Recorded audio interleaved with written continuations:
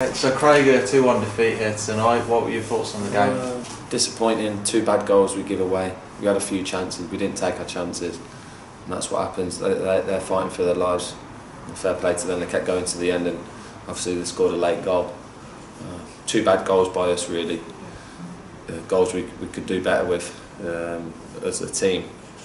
How easy they got in, and obviously the last one with the ball in behind and stuff like that.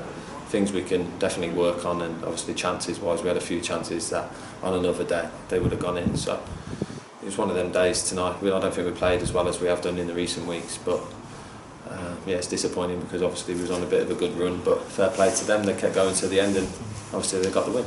It's the end of your 7-match unbeaten run, and as you say, you defended well in recent weeks. Does that make it even more frustrating than the result tonight?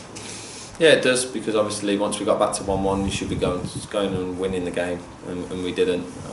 We lost the game, and obviously people who were here tonight, obviously seeing the chances we had, we should have done better. They had a couple of chances but nowhere near as many as us, and obviously they put the ball in the back of the net at the end, which is disappointing. But I just think at times today we could have been better on the ball, quality into the box, little passing and just general play, we could have been a lot better. It was tough conditions out there, but still no excuse, we can still be better.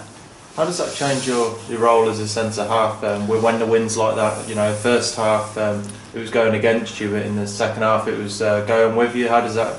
You have to be more concentrate more, I suppose. Yeah, concentrate, because obviously the ball's swirling around. I think defensively me and Deck did well tonight. Don't think they caused us many problems, but obviously we've lost the games 2-1, so people will be looking at the defence and seeing what happens. But no, you just play to the conditions, and I think as a back four tonight, I think we did well, but obviously we've conceded 2 goals, and that's the disappointing thing. Callum Ball scored a very good goal tonight, and it's actually the first time you've lost a game that he's scored in. Yeah. What's his influence been like since? Yeah, very good. Ball is a good player. Scores a lot of goals for us. Brings a lot to the team, and obviously we need to keep him fit, because obviously he's our main goal scorer at the minute. Him and Pellet have combined for a good partnership, and Bawley does very well, but obviously Pellet is a good partner for him as well, and I think they work well together.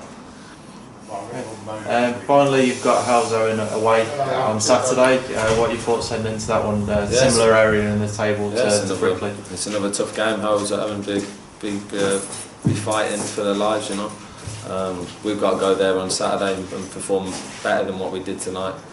Maybe start trying to concede silly goals that we are conceding at the minute, and obviously get back to winning ways, and that's the main thing. We've got a training session on Thursday that we're going to work hard and then come back for Saturday and obviously try and get the 3 points. That's the main thing at this time of the season.